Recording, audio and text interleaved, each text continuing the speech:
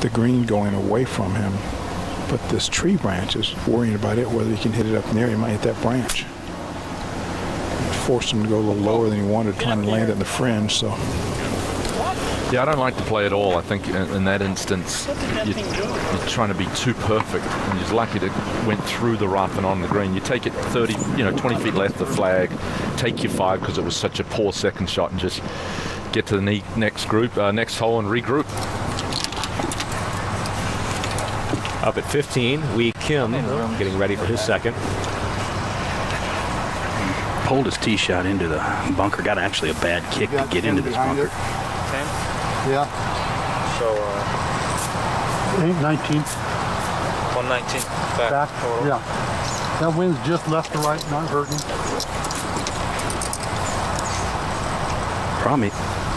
The problem he's got here is it's in a rake mark. So it's like there's a clump of sand that's kind of from a rake that's up against the ball. In fairway bunkers, you have to catch it clean, especially he has only 109 yards. So this is a sand wedge. And lip going this way, where he's got to hit it over this way. So he'll get it up very quickly. And I caught it heavy. That's what you expect out of that lie. Yeah, he paid the penalty for hitting a poor layup shot off the tee. That's what's so great about this design. Even though 380 giving him fits. Matthew Goggin, his 4th at 14. Well, we said he was dead at the 11th, and this is just about as bad. He chipped that one in, and this one's going to wander by at 8-10 feet. Aaron Watkins at the 16th. He's at 9 under, back of the green. He was trying to make a lot of friends up there left of the green. Little early on the fist pump. Oh, I'll give it to him. 5th year on this tour. Played a couple of years on the on the PGA Tour. 2nd player from Kansas State to play on the PGA Tour. First was Jim Colbert. I'm going to guess that Robert Streb was the 3rd. Add the real Strebber in there. The real Strebber. Now curl. Yeah, I can see it like between the flags right at. Yeah, it's got really good. Yeah, between the flags right. Well, as you heard, this putt's going to break quite a bit to the left. A very difficult putt to make. He's going to play a considerable amount of break.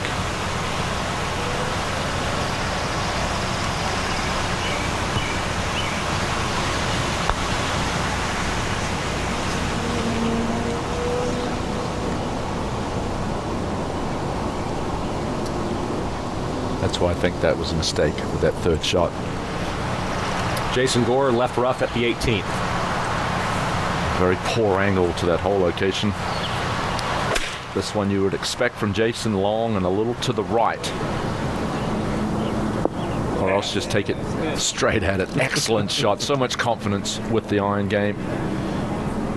Jason has played 19 rounds of golf out here on the web.com tour. 16 of them are at par or better. So it's been a phenomenal year.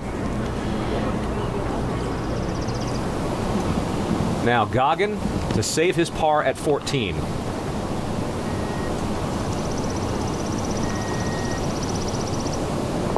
What a nice 5. I don't know if you put it in the box for the 11th hole or the 14th, though.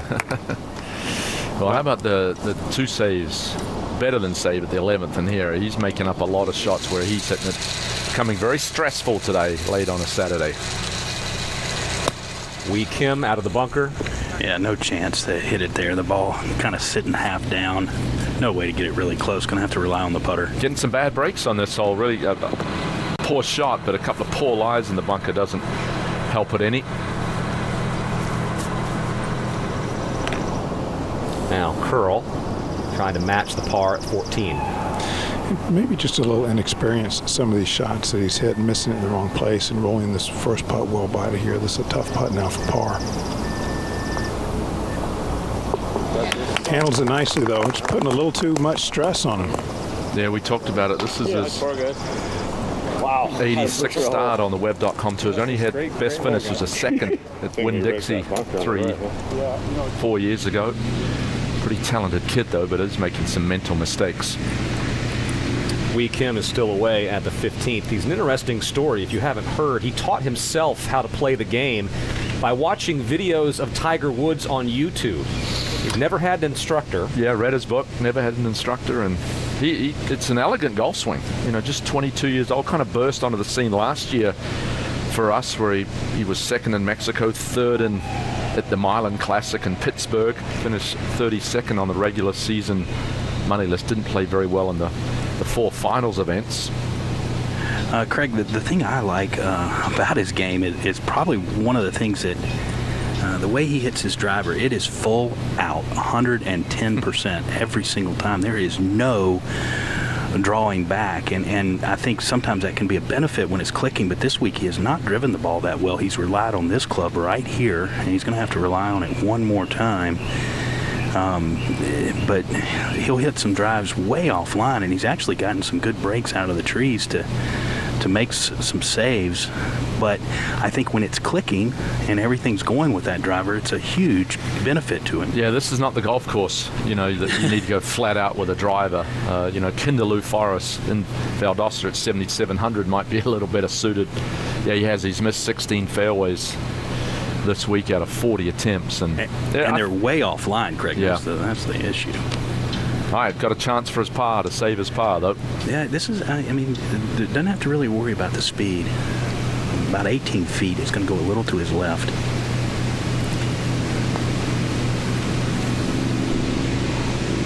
Yes, sir. Yeah. What a 4. Never looked like making anything but 4. That's how you save a round of golf. What? Scrambling par after scrambling par in these final 2 groups here on Saturday at the Web.com Tour's Cleveland Open. Wee Kim remains 1 shot back.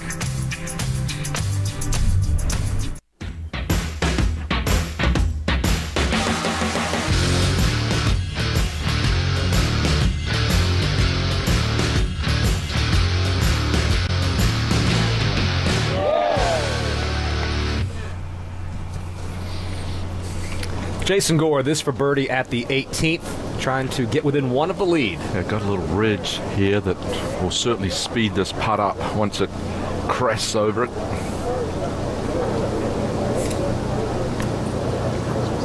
A couple of weak efforts on the last couple of holes, but he's crawled his way back within 2 of the lead.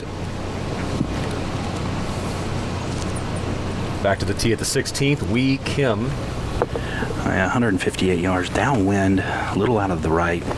If he goes on to win this tournament, he needs to look no further than the last 2 holes in those saves, miraculous saves, to keep him right in the mix.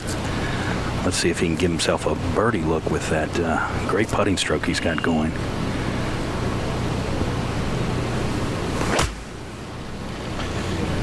It's got a good line.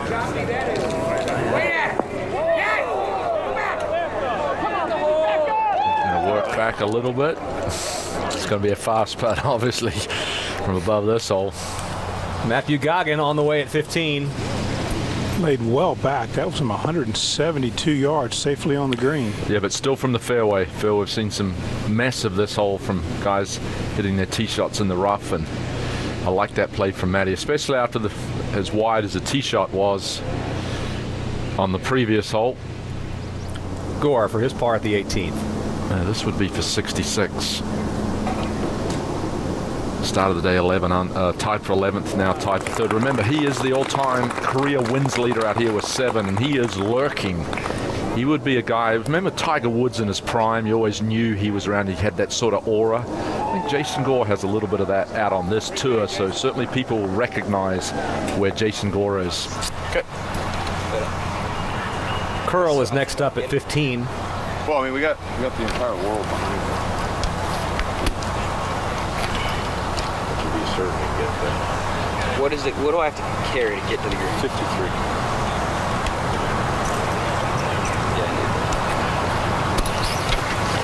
153 carry, 161 hole. The breeze is from the left and back in. Phil, it's only 4. I went out and paced that this morning. It's only 4 paces from the rough to the flag, so he may want to carry this. The number I would be thinking was exactly what the flag is. Better hit this to carry it over that front bunker. Well, it's on a good line if it's up. Oh, I think that was the wrong club. I think that was the wrong yardage. You need to add 3 or 4 to that to take that bunker completely out of play. Man, you're right. I was wrong. Today's coverage is brought to you by Dick's Sporting Goods. Every season starts at Dick's. The new Titleist AP irons, advanced performance for your game.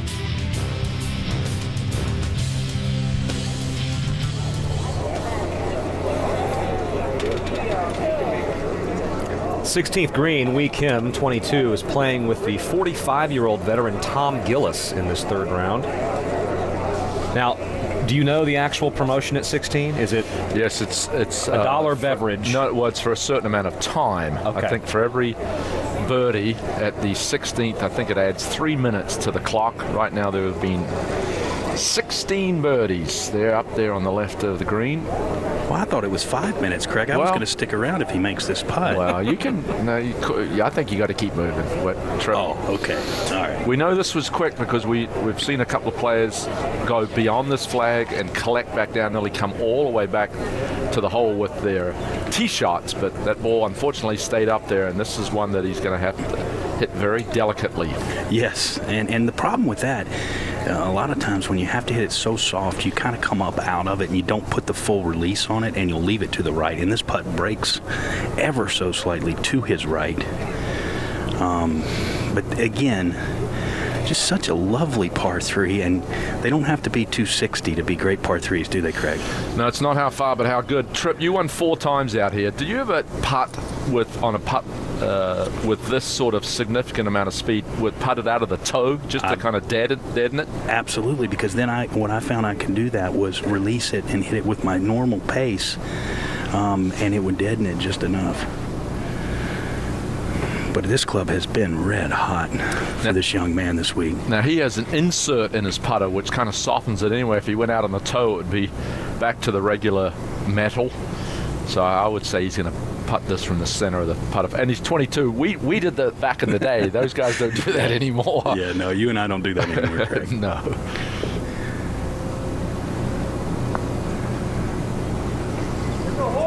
Going to move right late. That was an excellent putt, but you can see with as fast as that has gone 3.5, 4 feet past. There's no way to hit that putt dead weight. If it had it, it would have probably dropped in the right edge.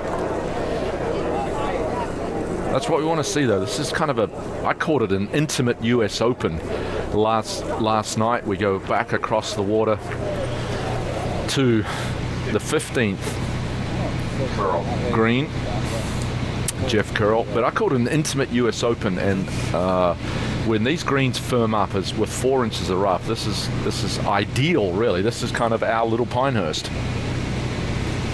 Well, and in some ways, I think it's got to remind Jeff Curl of Colonial Country Club that he played a few weeks ago also. You have to shape your tee shots, narrow tee shots, small greens. Yeah, I talked to him on the range, and when he arrived here, even before stepping on the golf course, he said, this is my favorite track. It's got that feel of Colonial, where his dad won 40 years ago, 1974. This putt slightly uphill. It ought to swing a little to his right. The middle of the putt here as it comes off the slope from the bunker and straighten out towards the end, I would expect.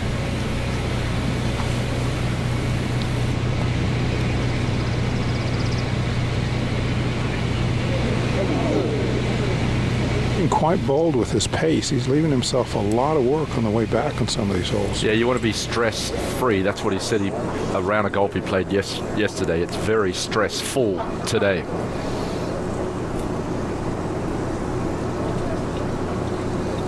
Wee Kim for par at 16. Pretty straightforward putt.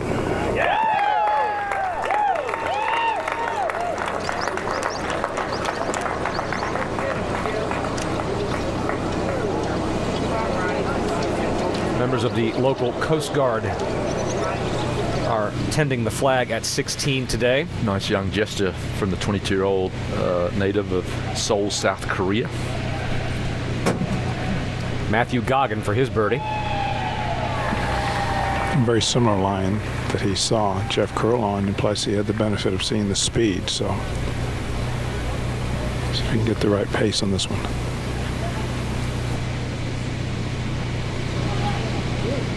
Oh, goodness. That one looked good for a long time, but Sure he's did. got work left too, doesn't he? You know, it's getting late on a Saturday afternoon. Certainly the nerves get a little frayed, and as these greens have continued to speed up, you know, we got a lot of rain on Wednesday night. They were rather soft and receptive, but they've got that little major championship tint to them, and you cannot be bold whatsoever. I really haven't seen any signs of nerves here with Jeff Curl. If anything, I think he's been a little bit too excited, a little adrenaline going. He's hit it over some greens or just in the wrong spots, but he's made some very nice putts of this length, and his body language would not suggest that he's really feeling nervous. Maybe just a little bit outside of his comfort zone, though.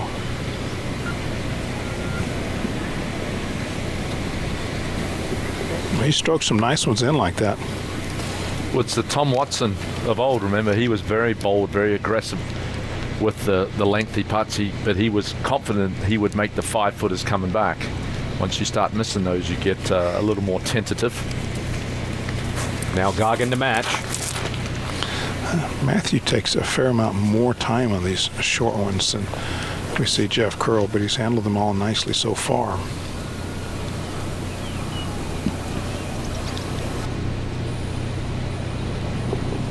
Yeah. So, more par saves here on Saturday as the conditions get a little quicker and the nerves may be a little shorter. Matthew Goggin leads by 1 over Wee Kim, 2 shots over Jeff Curl in the 3rd round of the Cleveland Open.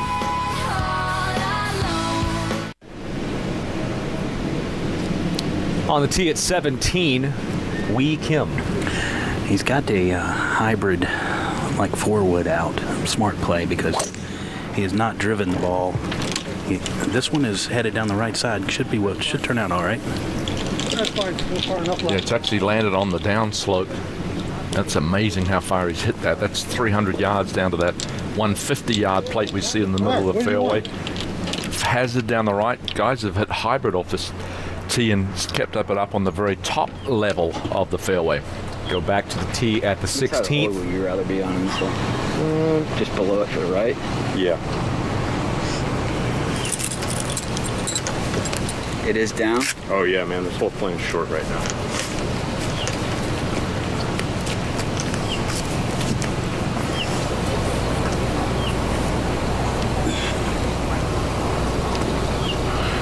You know, it is warmer right now than it's been all week. Yeah, I don't see any reason to play longer than 150 yards. All the balls I saw earlier in the day just kind of got all the way back there. Right to left? Yeah, right to left. A little breeze at the back, and as I mentioned, with the warmer temperatures, the ball tends to go quite a bit further as well. And to take that into account as conditions change. And what they are not privy to, and I like the discussion, is that this green has really firmed up. So he's trying to land this about 8 yards short of the flag. Should be just spot on.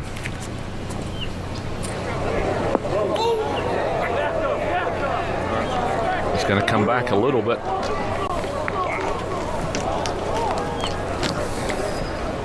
We've had some fireworks at 16 over the last couple of days. Back to the first round on Thursday. It was Justin Lauer.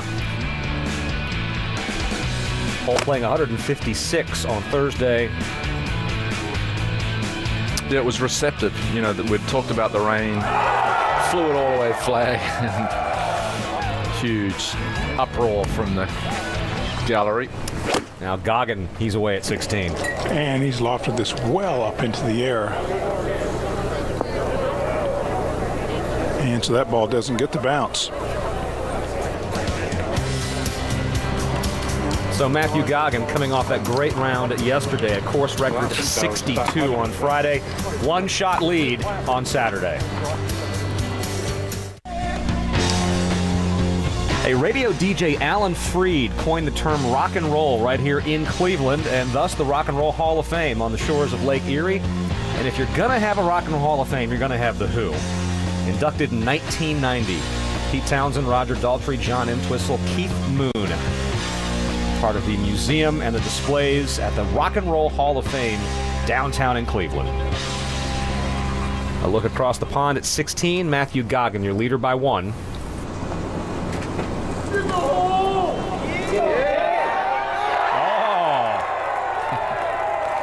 He's a very popular man. Helps the scorecard and helps the spectators. It's getting a little warm out there. Just stay hydrated.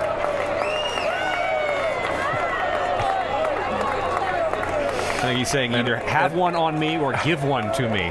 And also a 2-shot lead. He's putted beautifully today. Really had some wonderful saves. And this one was just poured in the center, and that's for you folks. Poured in the center? Poured. I see what you did there. Yeah, you got it. Hey, you're fast today. So now it's a 2-shot lead. 4 birdies, no bogeys today for Matthew Goggin. Jeff Curl, 1 bogey on his card, 2 birdies. And a very dangerous putt. This one, he's been running a lot of his putts by. He's just seen his fellow competitor knock his in for a 2. He wants to make his for a 2. Fast putt, swinging to the right considerably. Phil, it always seems like he's just watching Matty Goggin do great things, and it's nearly forcing his issue a little bit. And on this one, as you've just mentioned, you can't do that. You've just got to hope it just drops in the front door. You certainly don't want to play your round of golf responding to someone else, do you?